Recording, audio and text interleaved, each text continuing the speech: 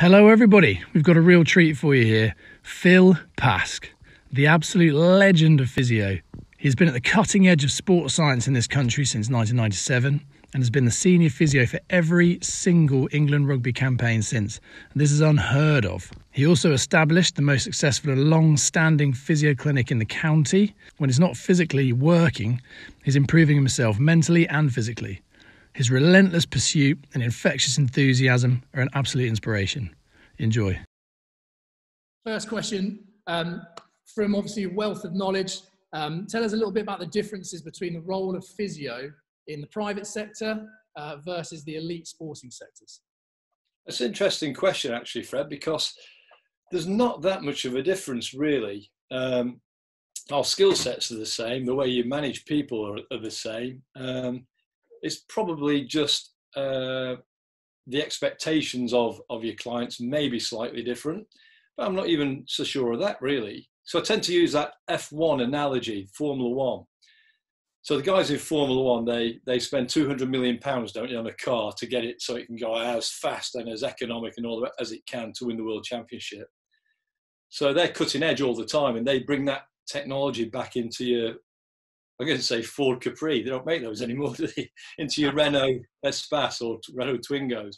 So all that technology at the top end gets filtered down. And I think possibly one of the differences between when we're out working with the elite athletes, we tend to be looking at what's out there all the time and trying to innovate and bring stuff in. And then for me personally, I then bring that back into my clinical practice and share that amongst the physios like yourself that we talk to, and we take all the good bits, and that filters down into private practice. The thing you've got to be aware of in a private practice is that you don't become a bit obsolete and become a little bit isolated, working it on your own, it's under pressure, or even in the hospital environment. Pressure of time, pressure of getting your patients through. Sometimes you don't get that interaction with other people.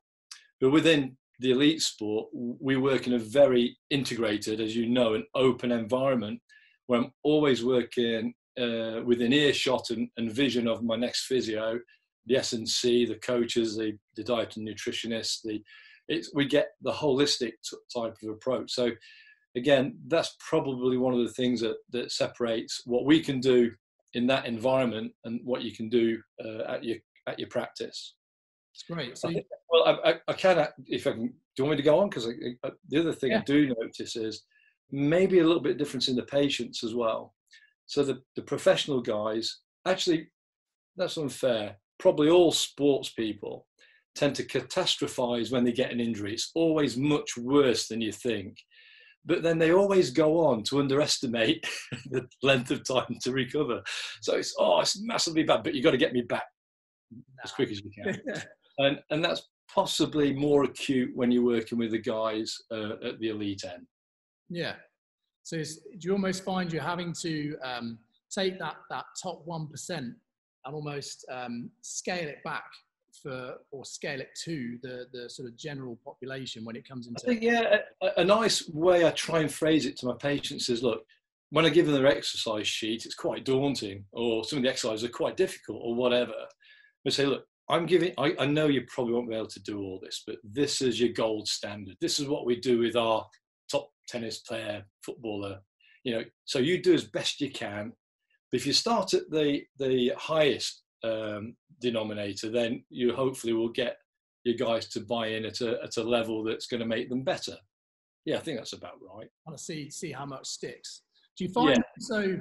Imagine even with the elite players, like you say, there's this massive catastrophization, and then, but I've got to be better now. Yeah. Does commitment vary to the program? Because obviously private practice, you see it a lot. You get the people who overdo it, underdo it. Is it the same in the elite level? I think compliance is your main issue. It's actually quite easy for us when we've got a team and we're there with us and we're their physio or strength conditioner all the time. Compliance is quite easy because we've got them all the time. But when you're seeing someone once a week or twice a week or once a fortnight, and you're giving them an exercise program to do at home, away from you, without coaching, it's quite tough. And I think this lockdown's really taught me a few things by doing the virtual clinics by Zoom. compliance has actually gone up, in my opinion. So I'm giving exercise programs over, we're watching people perform their rehab at home in their own environment. They're very comfortable in their own kit. They're not in front of someone, you know, they're taking the clothes off in front of someone else in a building they don't really know. They've got their own equipment that they're using at home anyway. I've actually found that's been quite motivational for a lot of my guys. So I think the compliance levels gone up.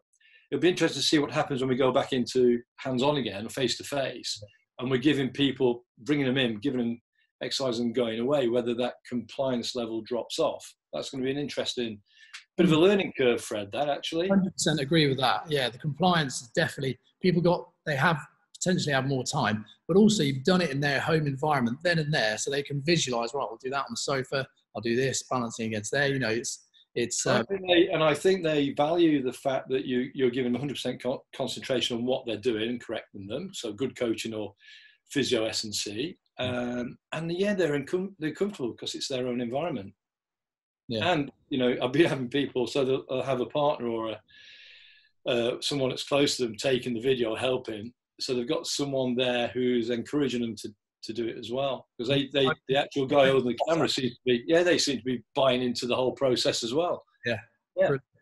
How many people got attacked by children and pets when you were there's a dog or a cat in every assessment I've done. It's ridiculous.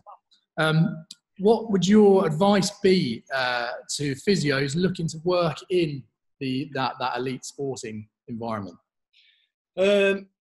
A couple of pieces, you gave me time to think about this. I think the couple of take-home, the real couple of things that might help is when you first qualified, or you've got this drive to become and work in sports medicine, or within sports, or the sort of stuff that you do and I do, the first thing you've got to do is get your hands dirty.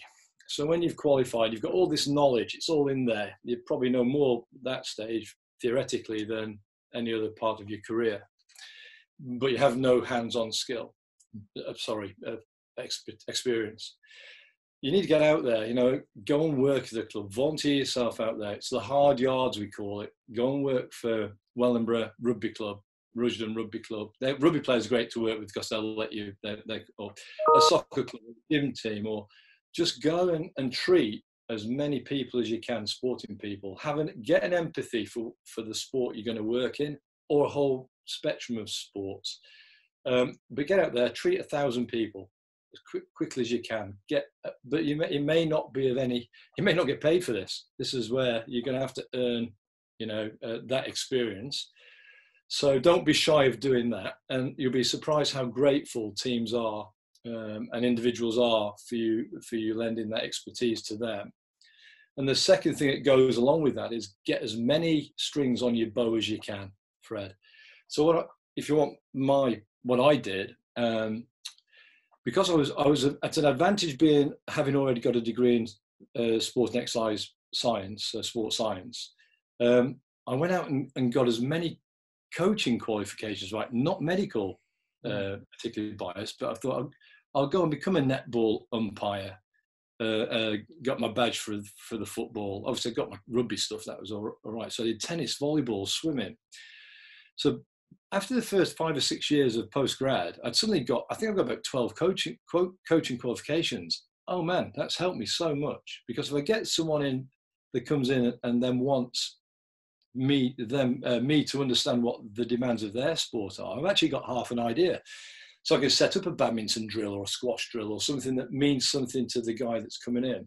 And as soon as they buy into the fact you know a little bit more about what you're talking about, then they'll let you get on with your job, which is, you know, the physiotherapy input and the S&C input. So I think those two things, get your hands dirty, and outside of the medical stuff that you CPD, go and get something that makes you different, gives you a point of difference. Things like coaching qualifications. Yeah, helped me really well. How much of a difference does it make when somebody comes in and you can talk to them on a level about their own sport, and you've got a bit of insight into the mechanics of and the demands of it, even from that return to play side of things, as well as knowing or having a little bit of insight into the mechanism of injury. Yeah, and that's, you've just hit the nail on the head there, because it's it's the return to training and the return to playing and the return to performance. Actually, that is the key with our guys.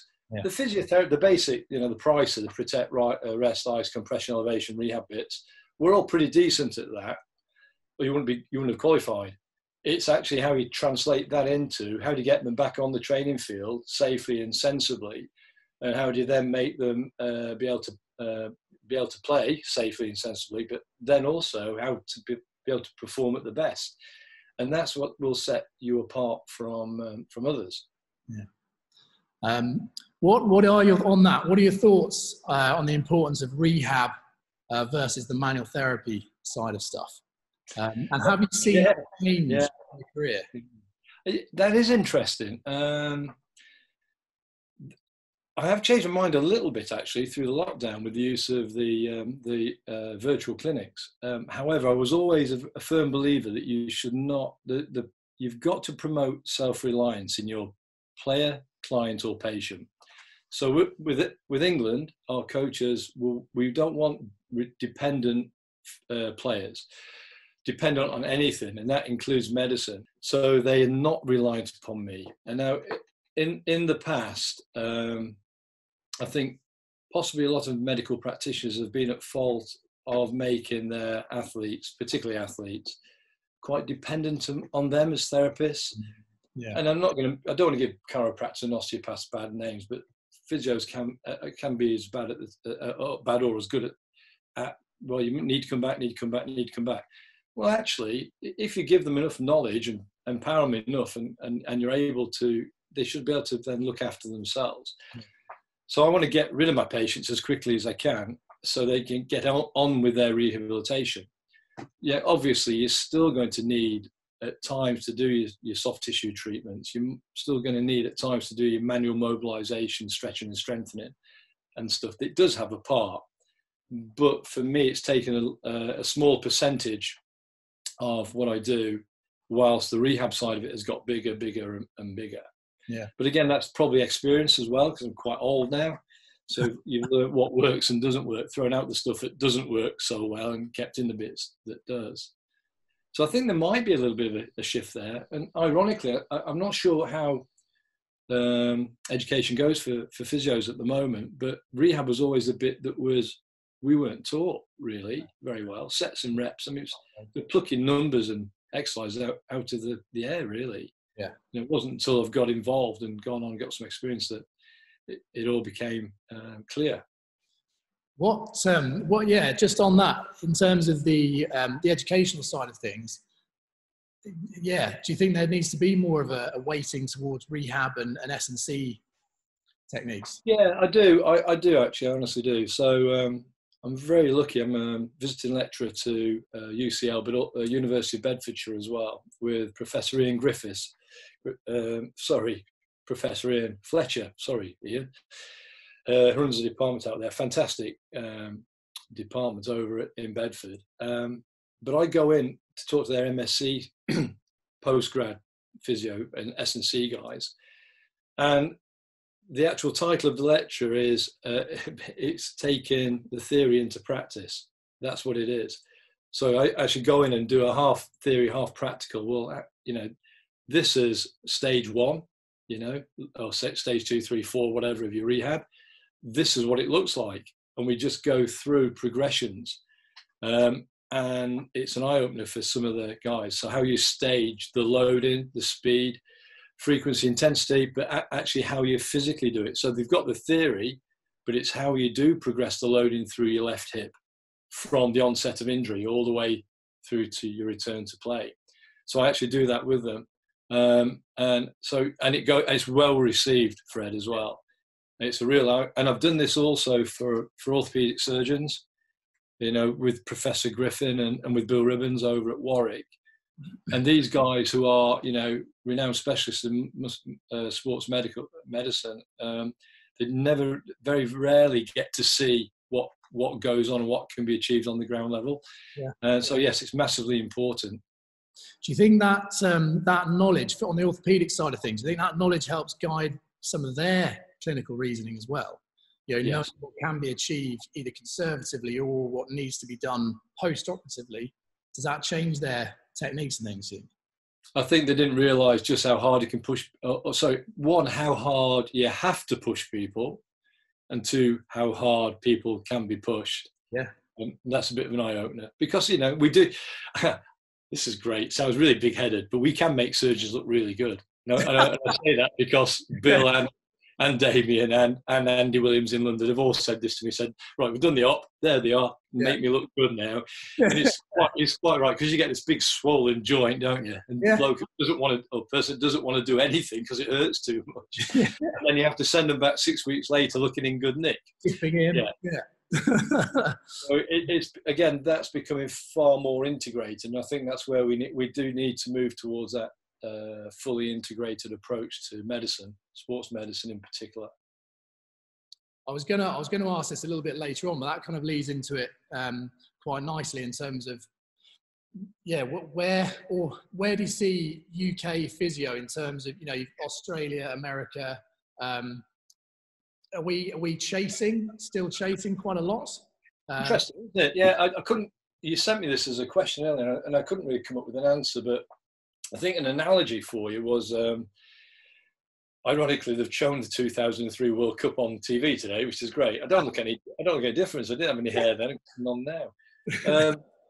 I think probably up into when we went into professional rugby, so 97 up to 2003.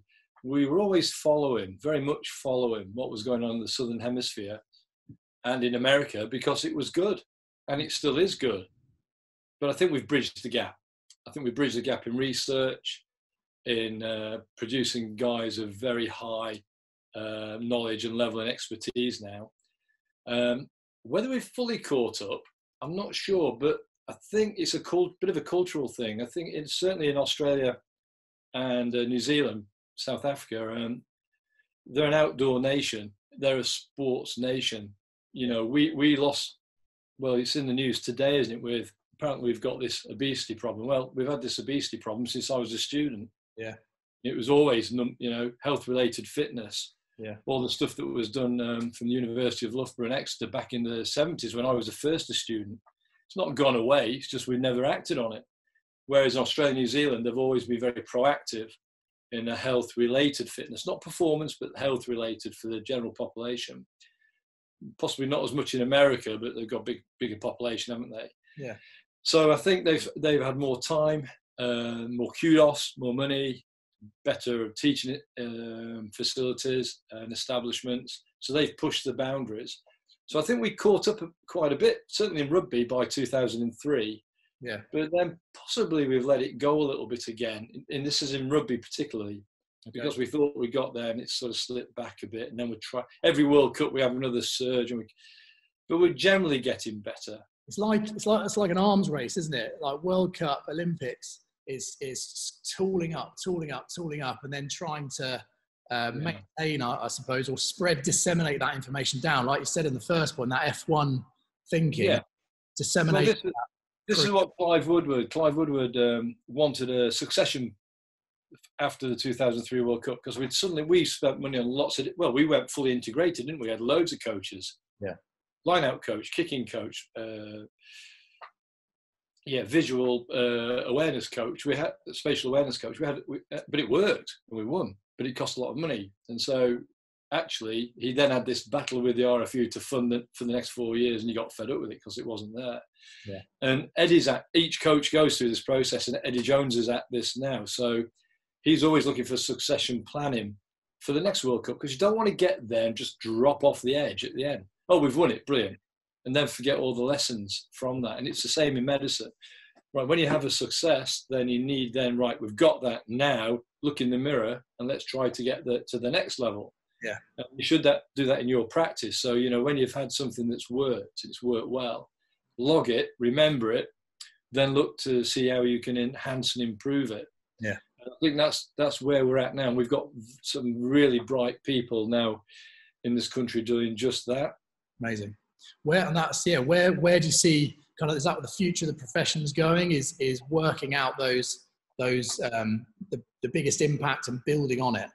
I hope so. It's up to us as physios to push this. Once you're once you've qualified and you want to improve and get better at what you're doing, there's a massive commitment to lifelong education and CPD. To work in our environment and in more the sport environment, if you don't move forward, you stand still, you get left behind. Yeah. So again, one piece of advice to everybody out there, and I'm sure they're doing it, and you're doing it anyway. You have to have a thirst for knowledge, continual professional development, in-service training, but a drive. That's one thing. I'm actually now I'm learning stuff all the time. But when I learn something new, some of the old stuff disappears, and I'm continually reminding myself I forgot stuff that used to work, and I come across it every now and again and think, well, why did I stop doing that? You've got to have that knowledge, and it's something that you commit to. And I think as a profession, we're pretty good at looking outside the box and at reading and trying to keep on top, because you can become obsolete pretty quick, and then you just fall behind. And it's difficult when you're a lone practitioner, or maybe of one or two in a private practice. This is where you've really got to be strict with yourself. You've got to go out, and modern technology allows you to do that with podcasts and webinars. And there's nothing better actually for me than working in an environment with other people. Yeah. So I'll take the best. You watch me work, you probably not take anything. I'll watch you work, and I'll take all your best bits and put it into my practice. But that's not a bad thing. You should never. Don't be dogmatic. You need to, just take the best of everything that you see and put it into your practice and enhance your own practice. That way, the whole profession is going to move forward. So we need to share. We need to share whatever information we've got. So that's the way we need to move forward as a profession, Fred. How do you, obviously, basically the spirit of this thing? How do you keep yourself sharp? Is it looking around at others? Is it? I think I've kept myself sharp by being adaptable.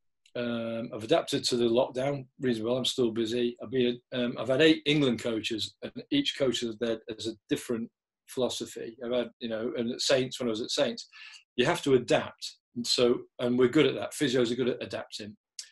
And I fully understand that I need to keep on top of my game. So I need to be looking out there. So that's not an issue. But the best thing is working with the guys that succeeded me with England. They're in the 30s and early 40s. They're driven guys. They've come through a different era. They know loads of stuff. So working with these guys who come in, and the people that we bring in to work with us, like Dave O'Sullivan, for example, you bring them in, and it just, because you're seeing something different that works, different approach, that really motivates me. So actually going on little courses, the big courses as well, but the little ones, just learning from people who are enthusiastic and also experts in their field. And I think that infectiousness, it rubs off, doesn't it? Definitely. And hopefully, talking to you, Fred, you have the same, I'm a lot older than you, but you can see how enthusiastic I still am. Hopefully that'll rub off on you. And that'll rub off on the guys that work with you. I mean, so we can sort of generate this this enthusiasm for what we do. I mean, I think the passion for and just the natural kind of innate interest in how does it work? Why does it work? What does that do? Why is this person doing that? And look, why is it working? That always be curious, never be dogmatic. Yeah. Nothing that makes me more angry is when someone tells you this is what you should do. Yeah. Eddie Jones's favourite quote or mantra is be open-minded as much as you can. I flip between open-minded and closed-minded, but try and be open-minded as much as you can. Don't dismiss anything. Take the good bits, and then the stuff you don't really believe in, then you just leave that behind. Yeah. But that way, if you keep an open-minded approach, you're always going to be learning stuff. You're always going to be enthused, because you're going to see stuff that's new all the time. Motivated colleagues, motivated patients, and then it drives itself because everyone's getting. I'm going to hammer the integrate. Anyone's heard me talk before, they know I'm massive passionate about being integrated. Yeah, don't work on your own. Talk to your S&C guys that talk to your other physios and your colleagues, talk to the diet nutritionists, the orthopods, but talk to them about the job and learn from those. Don't try and sort it all out yourself by by reading journals and reading research. Don't do that, but don't just do that. get out there and have a conversation, because the conversations are where you learn. I've learned most. Yeah. It's hard, isn't it? I think a lot of the time, particularly if you're maybe new to the profession or not sure of a direction to take when you're young, it's hard to kind of reach out and ask those difficult questions. But it is, and it shouldn't be. There's a great quote, isn't it? There's no such thing as a stupid question. Yeah, well, there aren't actually, and I don't mind at all anyone asking me anything. One, it challenges me to actually justify what I'm doing, but two, it just shows that willingness to learn from the guy that's asking. We had all those students over to one of the Northampton sports medicine groups at Malton. Coach Lowe came over, didn't they, from Coventry? Yeah. They asked more questions after the lecture was finished, and it's infectious, that enthusiasm. I thought this is brilliant. They don't want the in-depth detail because they haven't got to there yet, but they're asking all the right questions that is going to get them there. Yeah, so that hopefully those conversations have steered them in the right direction. What about yourself? What was the best advice you kind of had when you were starting out? I did look at that and I thought, well, I'm getting old, Fred. I can't remember what people told me 35 years ago. The best bit of advice I had was from a doctor called Phil Batty, Dr. Phil Batty. He was Manchester City's doctor, and he came to work with England for a bit. And now he works at one of the big institutes down in London. Lovely bloke from up north somewhere. But he said, look, Phil, your patient doesn't care how much you know until he knows how much you care. And I don't know if you've heard that before. So they don't, it's dead right. Your patients don't care how much you know until they know how much you care about getting them better. That's fantastic. Yeah. Well, they assume you've got you're qualified, but unless you show an empathy with your patient, you're not going to get them better, not to the level you want to. Yeah. So the first thing I do when I see a new patient at my practice or a player I'm not familiar with is I sit down there for 10 minutes and just convince them that I do care about them. Yeah. Or we even get to, because we understand that they're catastrophizing at that stage, but their expectations are probably way off. And at some stage, you've got to manage those expectations, and you don't want to do it by disenchanting them, do you? Brilliant. So there you go. So I think that's a decent quote to throw at you. That, yeah. I think comes back to that adaptability you spoke of. How much do you find, obviously, a wealth of clinical knowledge and that, but also being able to understand and empathize with the individual in front of you, knowing that human being in front of you and how to get their interest in what they need to do? I think one thing we've probably not been great at as physios in the past, certainly not sports medicine, is the mindfulness side of things and the power of understanding people's emotions and how they. Well, we were all familiar with about trying to work out how people learn, whether they're was it visual, audio, kinesthetic, tactile, whatever. We can work those out, but do we fully understand how their brain works in terms of how they perceive the world, they perceive their injury, perceive where, it's that, again, the fear avoidance. How many of your patients come in and they're frightened to do stuff because pain to them is harm. It's doing no good. Whereas to my players at our end, they can get past the pain bit because they've been there before. They know it's not, that particular pain is not harmful. They need to move through it to get to the next level. Very difficult in your private practice unless you understand the individual. So you've got to use those your skills now to understand your patient. An interesting one is we've been doing a lot of research and working on recovery is a massive thing with us. Yeah. So from intense training, intense rehab, intense training, whatever, to recover the guy so that they can go again. And there's a whole wealth of research and stuff out there that says, you can, ice baths, contrast bathing, cycling, active recovery, compression garments might have a role. but actually patting someone on the back after a game and saying you had a great game can promote wellness and healing nearly as much. It's a very individual thing. So we've come to the conclusion that recovery is very person specific. So why shouldn't the approach to how you manage them post-injury has to be tailored to that individual? And that might be completely different from one patient to your next patient in your patient client list to the next one. So in a morning's work at your practice, you might have to adapt 5 different approaches to get the best result for your, and that's it, not even thinking about the physio, manual and the other bits and pieces that we do with the patients. How big a role? It's fascinating, isn't it? Yes, I know we weren't going to get technical with this, but just talking a little bit on the recovery side of stuff. How much has that been a huge growing area, particularly at the elite level, that the quality of recovery and getting the most from that training stimulus? Absolutely massive. We spend more time recovering than we do training. Yeah. Because we want our players to adapt, get stronger, fitter, faster, more powerful, or whatever. Yeah. So if you're going to do a strength training session, you don't want them using ice baths. You actually want to go pro. You want to heat them up, get the blood flow through the tissue to adapt. Bizarre, isn't it? But if they're out there bashing each other up, you don't want to put them in heat. You want to put them in something that's cooler to minimise the amount of bruising. So you've got to be quite smart. We're lucky we've got the budget to do it, but we've had everything from infrared compression garments to we've got our cryotherapy chambers, which I personally hate.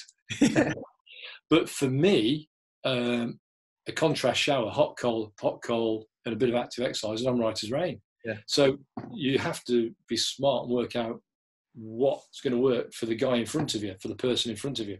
And like you said there, you're looking at it's a movable feast, isn't it? So one week you may, right, we're going to heat you up after here, but oh no, now you've had 7 bells knocked out of each other on the training pitch, and so now you can't heat them up. So it's not a cookie cutter answer. No, it's interesting how, and it's changed all the time. So we obviously keep our eye on the research that's out there, and it does change all the time. How cold, how long, how warm, how long, how deep the water needs. How long you have to sit on a bike. Johnny Wilkinson, brilliant example. So after a game, he would sit in the change rooms. So he'd go and sit on a bike for 10, 20 minutes on his own. But that was part of his mental de-stressing as well. Do a little spin. Then he'd go jump in the shower, hot, cold shower, 5 minutes in the ice bath, put his compression garments on. That was him done. But it probably bought him the time to calm down mentally as well as physically, emotionally as well as physically. Yeah. By the end of that period, we've got an idea of which bits we might need to be working on the next day. He's got a nice idea of how fit and healthy he is going into the next day, recovery, before we play the game the next week. Yeah, fascinating stuff. Love it. That's something in private practice. Personally, yeah, trying to hammer that message home, how important recovery is, and allowing your body to adapt to the stimulus before hitting it again is something that we do struggle to get that point across, I think, sometimes. But when somebody buys into it and wow. Well, we're going to have a problem after the lockdown because everybody's gone and trained themselves to death because they've had that much time. We're going to have that many bad elbows and backs. And the phones have been going off with the gyms going back open. Yeah, everybody's just gone like this with their loads. They've just spiked them. Surely all that rest has made me stronger. I'm going to go in PR. Yeah. I think anyone that's been training through lockdown could probably have a fortnight off now and they'll be much better for it. Brilliant. Okay, so how about from the most influential person in your professional life currently? Crikey. Yeah, difficult one. It was easier in my early career. I had some really good mentors, but they would mean nothing to you at all. People who had faith in me when I didn't really have that faith. And I'm sure we've all got people out there when you're at college, the person that saw something in you that when you were at a low ebb sort of give you that little kick or that little pat on the back that got you going. So I've got a few of those. Professionally, I remember I've been at this for 35 years, so there have been people along the way, and a lot of those people have been influential with me are people I've worked with.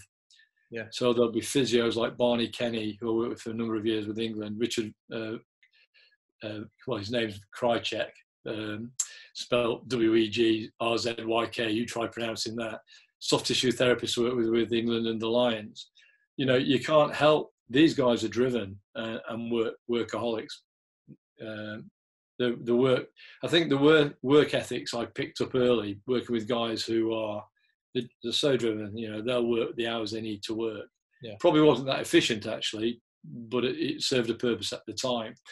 So you get the work ethic, and once that's in, then you pick up people. You know, like courses with Stuart McGill, or you know, all the I've been on so many different courses from acupuncture to dry needling, that side of it, through to working with people like Dave O'Sullivan, who's contemporary now, looking at sympathetic nervous drive, at sympathetic autonomic driving for aiding postural control and movement and recovery from injury. You know, the stuff that's way out there, but seems to work as well.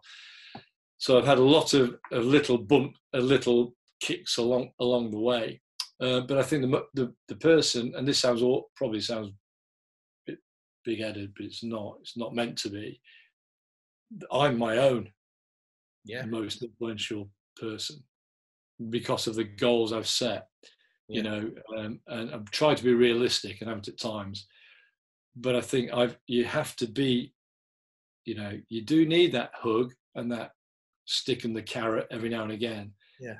And someone out there that you really admire as a therapist and stuff. But actually, when it all boils down to it, you've got to be your own biggest influence on what goes on. Can you talk us through maybe a little bit of the goal setting process? Is it something that you just doggedly go for? Does it change? Does it depend on? Yeah, it has over the years. It has changed a bit on my interests. But then when the game went professional, I thought, well, I better know.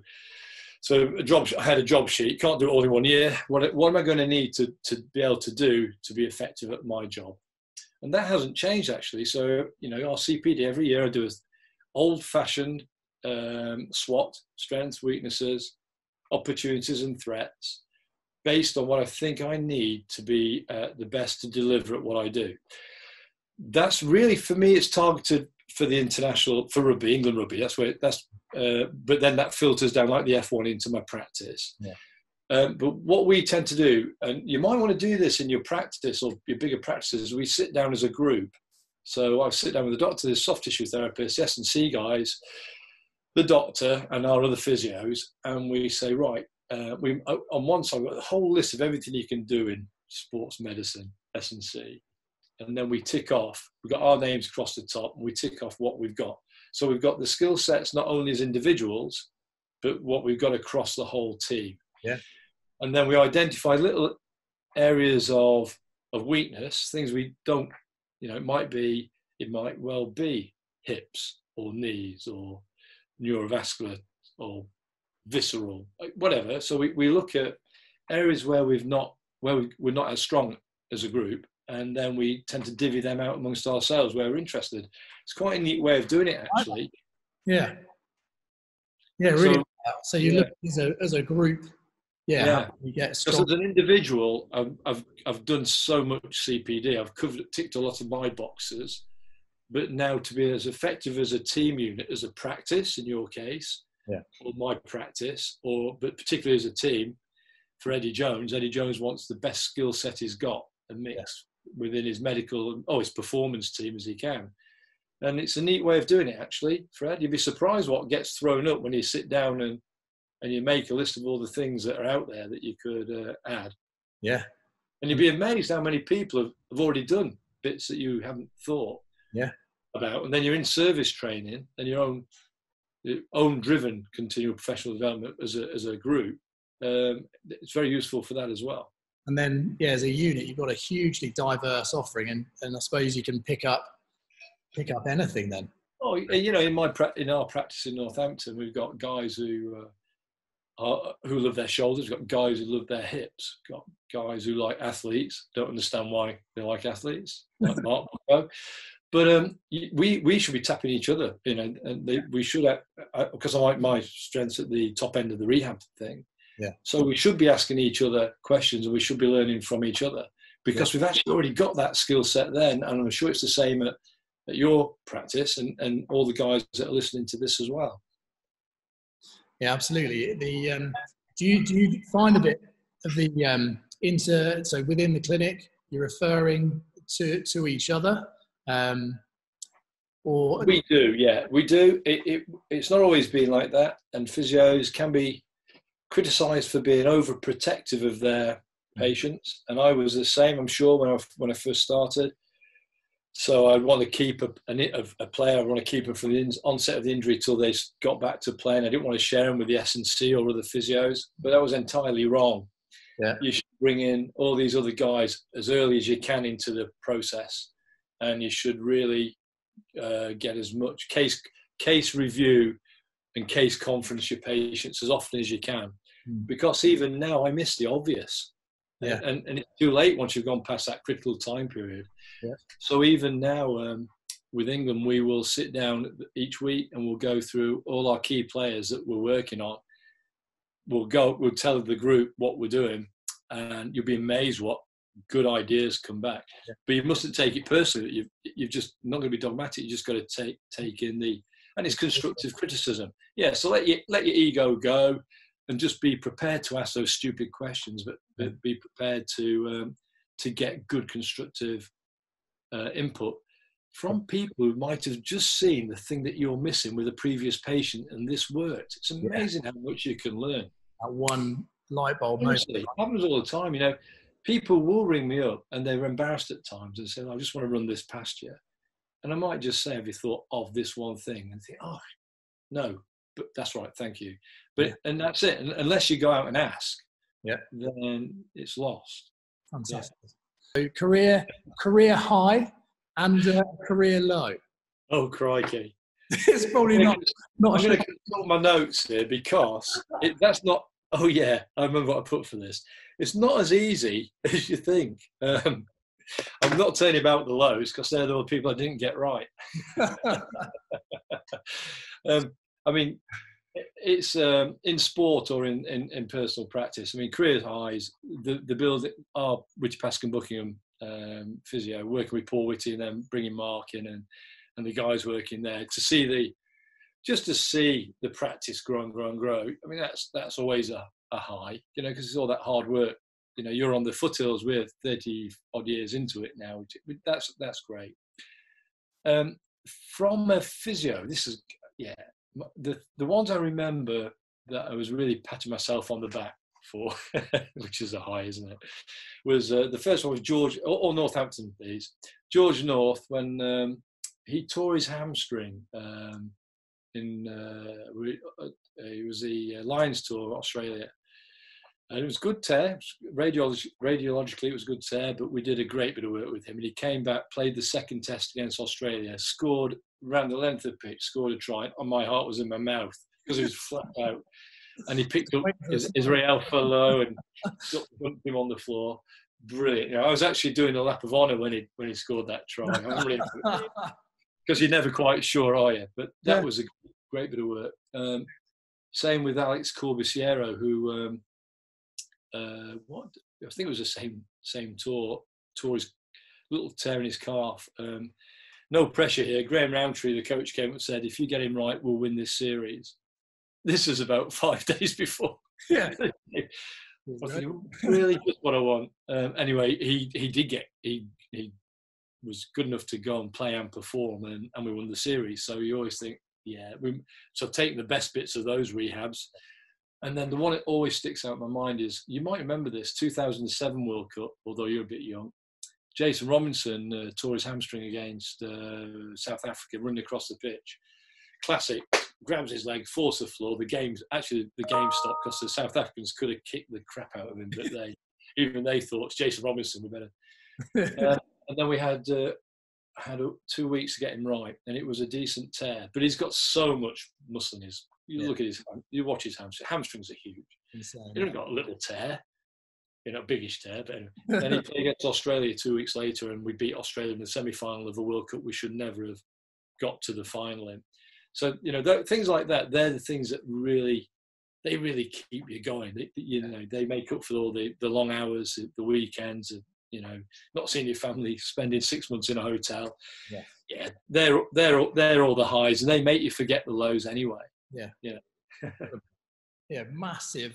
But all this behind the scenes stuff, you see the player fall down on the pitch, and then there's a bit of wondering, what has happened, and then bang, they're suddenly back on all cylinders. Like, see, you lot all know, because you can see the injury, but your normal television rugby sports fan, they haven't got a clue, have they? I watch football matches in horror, and some of the injuries. First thing that comes to my mind is, there's a bit of work there for a physio or a performance team. They've got some work to do. Now, you've obviously saying about the size of Jason Robertson's hamstrings there. You've been around some strong boys. You're a machine yourself. Who's the strongest? Who's a standout beast? Andy Sheridan. Yeah. You remember him? Yes. Sail prop, went to France. Shares. Oh, his dad was a powerlifter, so he started powerlifting when he was quite a young guy. Wow. I made a classic mistake with him. He was doing a stiff leg deadlift with what I thought was a flexed spine, right, and with ridiculous amount of weights. I'm talking 250, 300 Ks reps. Yeah, and I'm watching him on a video, because he was actually a very bright guy as well. So you couldn't do anything with him unless you actually justified what you're doing with him. Yeah. I said, mate, you're going to hurt your back here. He says, no, I'm not. I said, you are. You're in flexion. He said, no, I'm not. And I broke it down. He wasn't. It was just his muscle bulk. Oh, really? Everything was coming off the hip. He was so strong. Just the sheer bulk of the. Yeah. This guy, we had actually, me and him got on really well, despite all this. He hurt his shoulder. He got his shoulder pain. So his shoulder's not right. And I assessed him, and it looked all right. And he was playing with it. He could shoulder press 70 kg dumbbells. This is how strong this guy is. Yeah. Rep him. So he could do this, fully torn supraspinatus tendon. Huh? So, that was a massive learning curve for me. So my threshold of, suspicions just changed completely. So these guys, he was pushing 70 kg dumbbell shoulder press with fully torn. And you had to have it reattached a lot. They've been playing with this. Amazing, isn't it? That's how strong some of these boys are. And they're getting stronger all the time now because of what you boys, you S&C boys, are doing to them. Yeah. Whether it's healthy long term, time will tell, won't it? Absolutely. Well, I suppose the one area will improve fast and the rest has got to catch up. Yeah. So you've got these guys getting stronger faster, but now the emphasis is on recovery, injury. Yes, I think we're going to go look more athletic ability again. Yeah. The other guy I'll leave with, who's very strong, never pushed the weight, was Manu, really. So he could go on a bench press and bench press 220 without doing any. Really? No, just natural. It's ridiculous, yeah. Mind you, he was only half as strong as his brother. So probably his sister was stronger than him as well. Genetics, they're monsters. All right, funniest player. Funniest player, I've narrowed this down for you to James Haskell. Yeah. He's one of those, one of those people. He's got the gift of the gab. He never shuts up. He mostly talks rubbish, but never get in an argument with him because he can just come back at you. It's just not worth it. So we basically, I'll throw in something every now and again. He'll go off on one. He has the whole room in stitches. I'll just let him go. But he's very respectve of me. I bet he should be. Used to batter him. Exactly. We always get our own back somewhere, don't we? Sometime. I think there was a story he was talking about on one of his podcasts. It was about you guys whitewater rafting, like a team building thing. Yeah, there was no white water, so we ended up. It was just literally a fight between each of the boats as we floated down this river. Yeah, I got him by the throat he got me by the throat. I'm trying to pull him off his boat. Luke Cowan-Dickey emerges from nowhere, just lands on both of us, and now they're huge. Now I'm pinned to the bottom of the river. I can't get out. Just sat on top of me. I'm thinking, how long can I hold my breath here? And eventually, I bobbled up 400 yards down the river. But oh god, they're monsters. They're like little baby elephants. Honestly. Yeah, I stopped doing that after that. I keep away. Just have a paddle in your hands next time. Yeah. All right, biggest girl, biggest hypochondriac. Right. Yeah, Ian Hunter. I hope he's listening. Actually, I don't think they are. Out of rugby players, I'm not so sure they are. Hunt's he had some proper horrible injuries, so it heightens your threshold to wondering what the hell's going on. Josh, once you've pulled your hamstring, these athlete rugby players, athletes are hypochondriacs, in my opinion. I don't get many this is track and field. I don't get many runners come to see me because I'm so strict with them. I don't listen to them at all. I send them to Mark. Mark deals with the athletes, and Matt Bergen. I can't do with them. They don't like me because I bully them a bit as well. Yeah. But no, poor Ian, he dislocated his shoulder. He hurt his knee. His knee didn't do well post surgery, and then every time he played, he was brilliant. But every time he played, he came off with a new injury. Poor bloke. Can you call that hypochondria? Don't think you can you? Or just man of glass award? Is it? Bloody good. Still one of the best players, if not the best player we've had at Saints. Just brilliant. Yeah, I'll finish with that in case he's listening to this.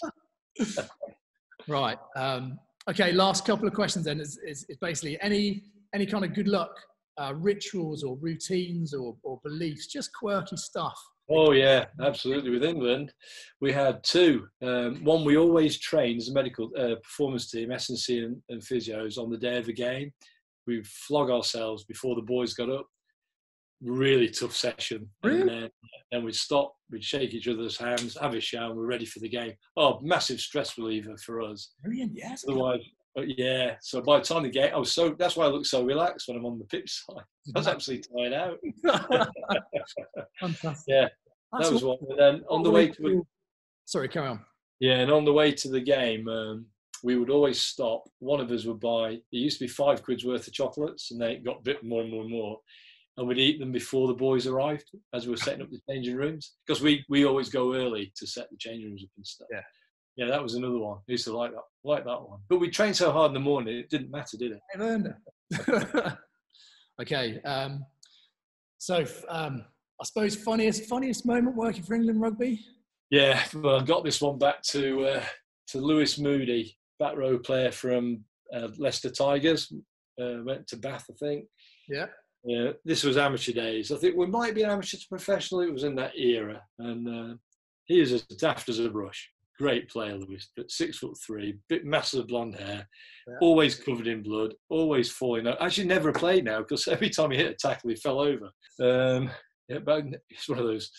So he's coming for some treatment or other. I think Barney was treating him and he'd got the game ready on his knee or something like that, and we left him there. I think we went quick bye to lunch. So he wanted just to chill in the treatment room. So we left him there for 20, 40 minutes. We come back, he's fast asleep on the couch. He's got the Compex electro, stuck him on his face and turned it off. And he's asleep on the couch and his face is doing this. What are you doing? What's he playing? Unbelievable. I mean, it just beggars belief, doesn't it? We had I don't think we had any phones or cameras at that. That would have made a brilliant YouTube. Wonder what this does. Unbelievable. Yeah. I love it. That's amazing. Absolutely amazing.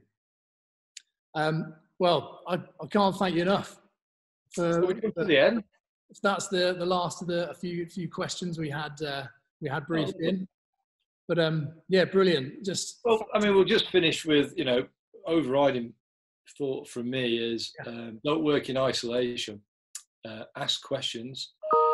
Talk to your colleagues. They invariably know something that you don't know, a little nutshell that you can learn from, and try and work in the most integrated way you can within your practice. You know, don't hold on to your patients. Just do the best for the client. Show them that you care. Brilliant. That's it. Thank Lovely. you. Oh, nice chat, Fred. Actually, enjoyed that. Yeah, great to speak to you. And I don't think anybody else left here listening now, but yeah. let's hope so.